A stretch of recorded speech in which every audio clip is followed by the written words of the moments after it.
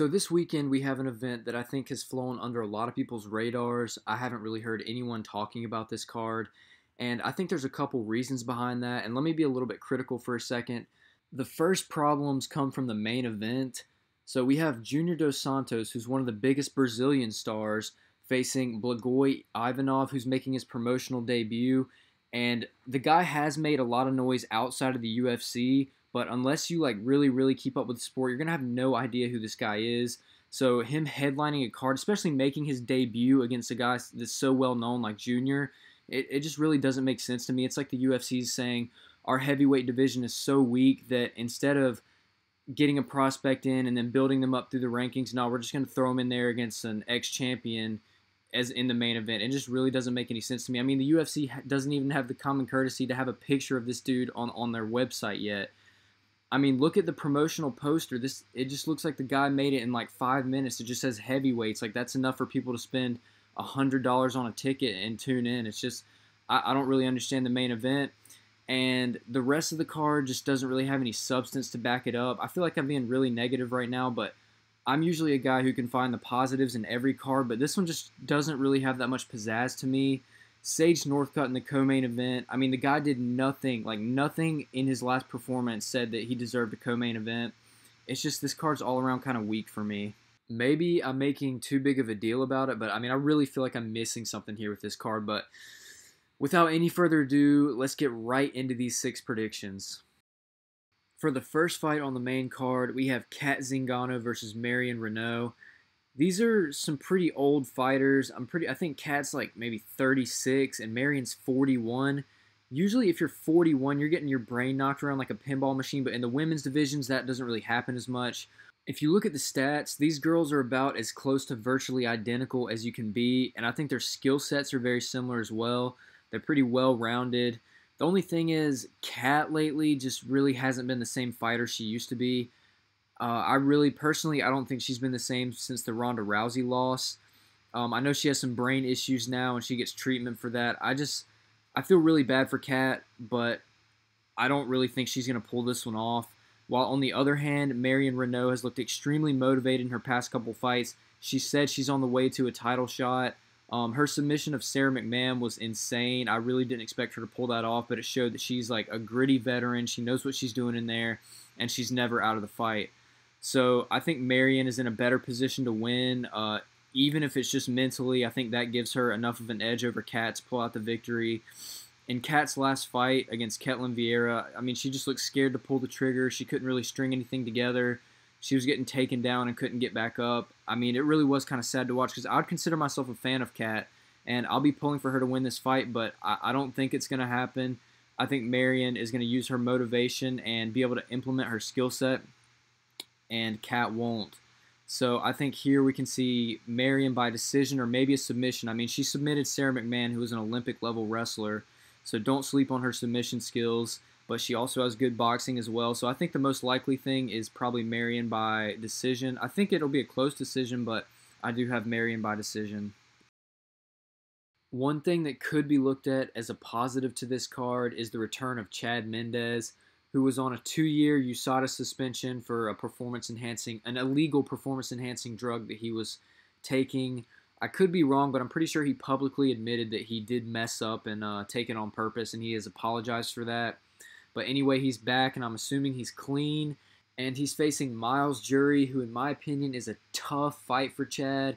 He's big, tall, long, and rangy. He's got a lot longer reach than Chad.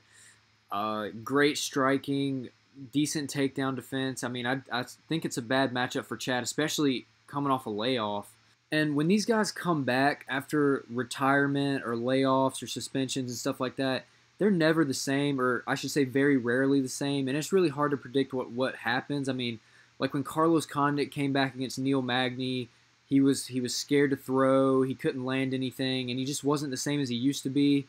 And I mean, this is a Chad that's coming back off of being on drugs, so I have no idea how his strength is going to be compared to how it was, his speed, his reflexes. And the thing I'm worried about the most is Chad's chin. His last 2 performances, he got knocked out, and punch that Frankie threw that knocked him out looked like it had no power on it. I mean, he just got starched. I think Chad's only way to win this fight would be by some good old-fashioned lay-and-pray wrestling. I think if he tries to strike with Myles, it's not going to end up well for him. Basically, anytime he's on the outside, I think he's going to be getting lit up with strikes. And like I was just talking about, I don't really think his chin can take that many hard punches. So I think if Chad were to win, it would be just by complete wrestling, 100%, just try to get takedowns and stay on top. But I don't really think Chad's going to win this fight. Just the common, like, the consistency of guys coming back and winning is really low. They usually don't. And I think Myles Jury was a bad matchup for Chad anyway, so I've got Myles winning by keeping Chad off of him and just basically piecing him up with strikes the whole time and winning by decision. Next up, we have Randy Brown versus Niko Price. Two young welterweight prospects. Randy Brown is the guy that exposed Mickey Gall, so I guess he kind of might have a little bit of star power. And Niko Price is 11-1, I think 5 wins in the UFC, so he's a pretty consistent guy. With this matchup, I got to give Randy Brown the edge on the feet because against Mickey Gall, he pretty much outclassed Mickey, and Niko gets hit way too easily like we saw against Vincent Luke. He even got dropped in that fight, so on the feet, I will give Randy Brown the edge. But I do think if it goes to the ground, Niko will be able to lock up a submission. He's pretty good on the ground. So this fight for me is kind of a toss-up. I think it could play out like the Mickey Gall fight. I do think Niko's a lot more talented than Mickey, but I mean that in the sense that if it stays on the feet and Niko can't get takedowns, I think he's going to get pieced apart by Randy and he'll probably lose a decision. But if he can get it to the ground, which Mickey kind of failed to do, if he can get it to the ground and establish control, I think he will be able to lock up a rear naked choke or something like that. So I'm going to go ahead and say Niko by submission just because I think he will be able to get it to the ground. But if he can't, I do think Randy Brown will probably win by decision just because he has the better striking, the reach advantage, and I think Niko gets hit way too easily. He's not evasive enough. But my prediction is Niko by submission. Next up, we have Dennis Bermudez versus Rick Glenn. Rick is a sort of up-and-coming guy. He's dropped a couple losses in the UFC, though. I think he might be 2-2 in the UFC, while Dennis Bermudez is currently on a 3-fight losing streak.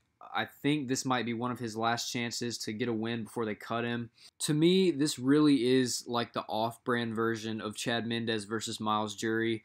With Dennis Bermudez, we have a guy that hasn't won in a long time. He's got a suspect chin, and in my opinion, his only way to win this fight is by wrestling, getting takedowns, and laying on top of Rick, while Rick is the taller, longer, rangier guy who has better striking and a chance to get a knockout.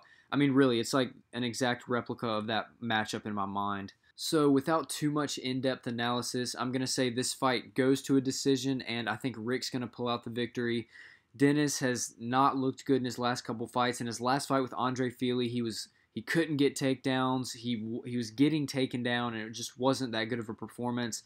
And I think we're going to see more of the same here. So I have Rick Glenn winning by a close decision. For the co-main event, we have Sage Northcutt versus Zach Ottow. I don't really think this is deserving of a co-main event spot whatsoever. I'm personally not really interested in this fight because I don't think either guy's going anywhere if they win. And I think the majority of MMA fans have woken up to the fact that Sage isn't really as good as he was hyped up to be. I mean, he was kind of a hype train, and based on his last couple performances, I mean, he's just average at best. There's not really much you can say about him. I mean, he's got good karate, good striking, but it's not like he has knockout power, and he gets hit way too easily. He gets dropped. I mean, he got dropped like 4 times in his last fight against an absolute nobody. His wrestling is decent, but he also gets taken down. I mean, he's just not very consistent at all. His best attribute, I guess, is his look because he's marketable, but other than that, it's just, I mean, it is what it is. And Zach, he's a guy that's had some success in the UFC. In his last fight, he knocked out Mike Pyle, but then again, Mike Pyle was like, that was his retirement fight. He was old and probably not motivated, so you can't really put too much weight on that victory. And before that, Zach got knocked out by Li Jingliang. I mean, both these guys, it just doesn't really scream co-main event to me. It screams like Fight Pass main event.